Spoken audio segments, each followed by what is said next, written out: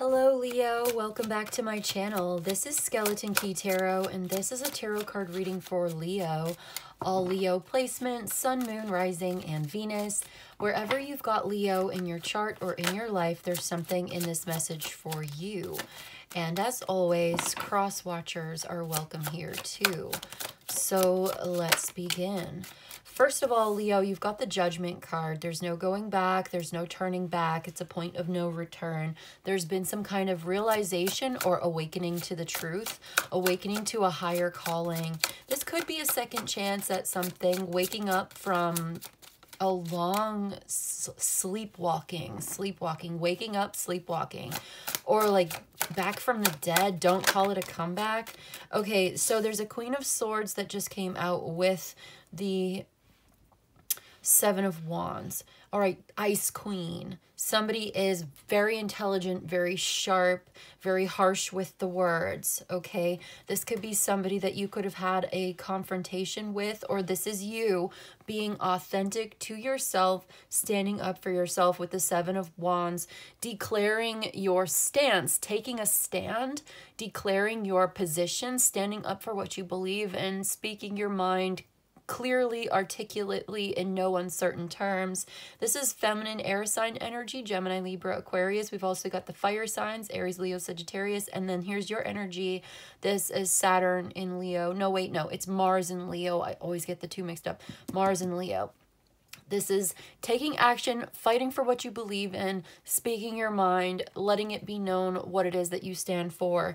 The Queen of Wands, no, sorry, Queen of Swords, she wears a mask, and underneath that mask is another mask. It's masks all the way down. She wants to take off the mask. It's just, there's more masks, okay? It's a complicated onion-like structure of just layers and layers. She's a difficult person to understand sometimes. There's a lot going on with her. She's complicated. She has a long history. Her past is difficult. She's learned a lot of hard lessons through suffering, and she's so smart. She's so intelligent, so perceptive, so perspicacious, so intelligent. Like she reads people really well.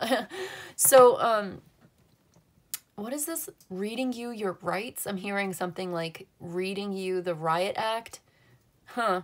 So there could be like an argument here and you realize the truth about something and there may be criticism. She may be criticizing you, or there's a need to accept valid criticism. Somebody may be criticizing you, or you are criticizing somebody else. There's a fight here. There's an argument. There's defensiveness. There's critical yeah, there's criticism, okay? Accusations maybe, but being very clear about who you are, what you stand for, where you stand on some kind of an issue, and then there's something about the criticism being constructive. So when you are using your discernment to form this opinion. All right, what am I trying to say? Criticism should be used constructively, sparingly, but constructively. So it's not meant to make somebody feel bad or drag somebody down. It's meant to uplift and motivate somebody to do better. So you're not criticizing somebody to ruin their day or make them feel like a terrible person. You're criticizing them to show them how they could do better. It's meant to motivate, not to, what's the word I'm looking for? Like dissuade somebody or demoralize. Okay, but I feel like some of this criticism may be demoralizing and it like takes away your motivation. You feel like you don't want to participate in something because the criticism is not motivating. It is demoralizing, and that's not what it's meant to do. It's not meant to demonize somebody for maybe their flaws or what is perceived to be wrong or doing something wrong or not performing or something like this. It's supposed to be meant to inspire and to motivate. So if this is you criticizing somebody, I think it's best to reflect a little bit on, am I criticizing from a place of trying to tear this person down, or am I going to like put it in such a way, put it in words, put my criticism in words in such a way that it motivates this person to do better next time. You know, something about that here where I feel like maybe somebody is not giving you that kind of consideration, and you have to sort through the emotional, bitter coldness, right, to find the piece that actually fits. So you can accept valid criticism from somebody who's very harsh, and also have good boundaries and stand up for yourself at the same time. So maybe there's a grain of truth in what they were saying. But that doesn't mean you have to accept them being nasty or mean or rude to you either. There's a conflict here, okay? But this is meant to be more of like a quick reading today. We do have the Four of Swords at the bottom of the deck.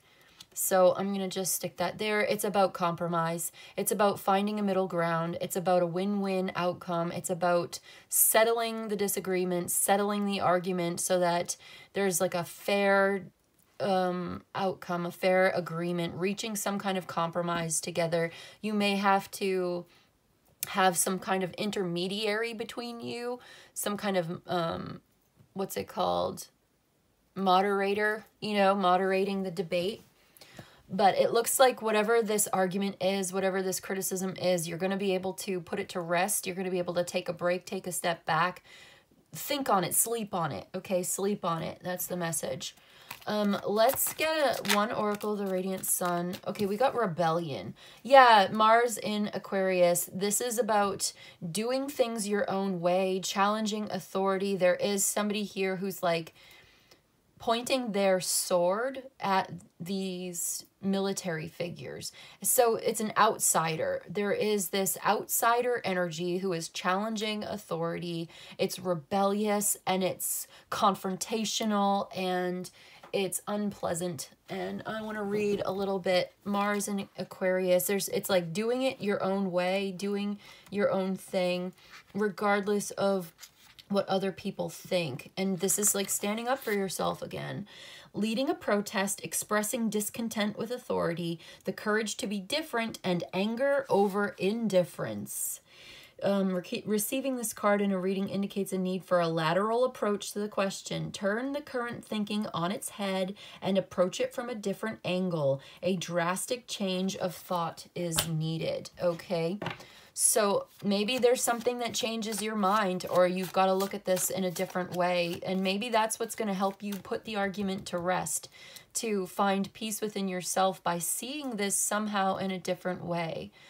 Maybe no longer feeling so defensive about this. Maybe no longer feeling like you have to hide your authentic self. You can be yourself. You can challenge the status quo. And if somebody is indifferent, yeah, Queen of Swords can be very indifferent. Okay, I can see you getting upset about that. And then we've got the knowledge here. This is about applying your intelligence. Carefully applied. Yeah, again, somebody's very intelligent and they're using that knowledge that they have, that information, that intelligence, that clarity of mind to articulate their point of view. So it's like you're in an argument with somebody, maybe an authority figure in your life, somebody who's got a measure of authority in your life, some kind of influence or power in your life, and you are challenging them, or you are standing up to them, and you're using all of your tools, you're using your intelligence to articulate your own point of view, your own values, okay? Knowledge is also about books. There could be a book that you are reading or that you need to read that is calling to you, that will help you to learn how to, how to stand up for yourself, how to articulate, how to put it into words. I just saw the Capricorn card real quick. There could be a Capricorn involved. You could have Capricorn in your chart. I also see Libra, Leo, Aquarius, air signs, fire signs. Let's get one astrology card. Okay, we got house number 2. This is all about your physical security, your possessions, your material values, and your self-worth. Yes, okay. House number 2. Look at your astrology chart, your birth chart. Look at house number 2. What is on your second house? Do you have any planets in your second house? This can point you in the right direction, what you need to do, what you need in your life to feel secure. How do you approach your material possessions? What do you value as far as your possessions, your home, your car, whatever, okay? That may be something that you're fighting about money. You have a disagreement about money. You have a disagreement about what security means, what your values are. So yeah, there could be a book that could help you, and it might not be, it might not be expected, right? You could be reading a book and somehow the author puts something into words and it really is like, wow, I've never thought of it that way before, you know? And it helps you to articulate your own point of view, and then you can take that point of view and apply that to your situation and use those words to stand up for who you are, to assert who you are and what you believe in. We get the 4-leaf clover, which is great good fortune. So this is like Wheel of Fortune card. This is good. This is a good thing. There's a fortunate outcome to this. But the peacock is also here. So be aware of, and beware of being too prideful. And we've got the heart. We've got love, deep affection, and caring. Somebody really cares about you. Somebody really loves you and cares about you. And if you are very prideful and determined to have your own way, have your own say, to be defensive and not listen, maybe they are criticizing you from a place of care. They really care about you, and it hurts your pride the way that they are, you know, the way that they're putting it, the way that they criticize you, the way that they point something out to you or something that they're doing. Well, beware of that, because maybe you'll end up blocking out somebody who really means well, and you know, they're not perfect. Maybe they're not good at articulating and expressing their feelings, for instance. They're not good at expressing how they care and what they care about and how they love you. And they come off as being cold and indifferent. You know, nobody's perfect. You're not perfect. I'm not perfect. Nobody's perfect, right? So, okay, we've got the ant, which is work, achievement, and success. So that's good. You're achieving success with hard work. We got the gavel here, involvement with the law, and plenty of material things. So there could be some kind of a legal situation, a document, a court case or something that's going to be successful, and you will gain money somehow from it for some of you.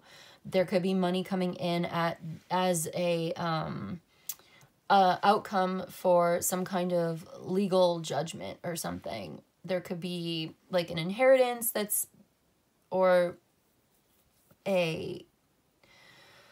just like a court case, you know, could be custody, could be child support, could be alimony, could be like you're trying to sell a house or something. I don't know. And there's involvement with the law, but you have plenty of material things. You achieve some kind of success here. So yeah, physical security, house number 2, self-worth, material possessions and values, plenty of material things. So definitely check out your second house. Okay, that's what I've got for you today.